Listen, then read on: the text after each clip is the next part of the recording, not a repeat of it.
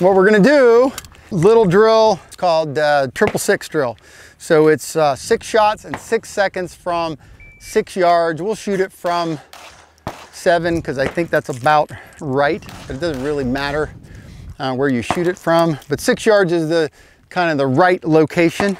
The way it works is you have at least one, no more than 5 rounds in your magazine that goes in the gun.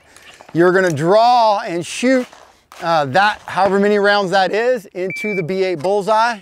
You're gonna reload the gun and shoot enough to get 6 total on the target. So it's a 6-shot drill. So if you shoot 3, you reload and you shoot 3 more, okay? The goal is to shoot this in less than 6 seconds, okay? So it's draw, shoot, reload, shoot, 6 shots total in less than 6 seconds.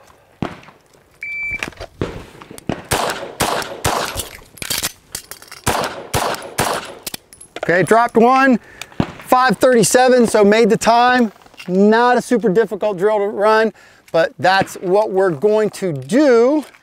And the goal is here, this is one of these drills, it's not a practice drill that you shoot over and over and over again.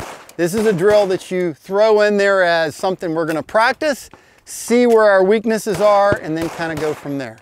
864, and bye.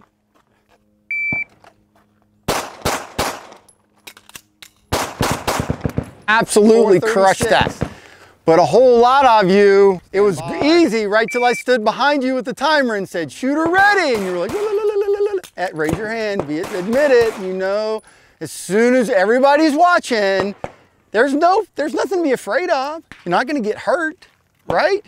At least not anything but your ego, right? So my point is, that is what I was talking about this morning when we started talking about competition and how that your puppy brain doesn't necessarily understand that this is just me on the range shooting at some paper targets. It ain't no big deal.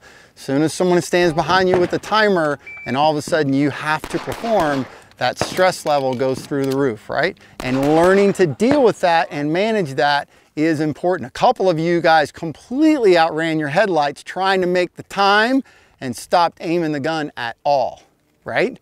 So we have to be cognizant of what is going on there. Fun little drill, right? It's a test. That's really a test. That's not something you say in practice over and over again. But then again, what you can do with this drill is have your buddies load your mags for you so you don't know where the reload's coming from either. And that changes things a little bit as well.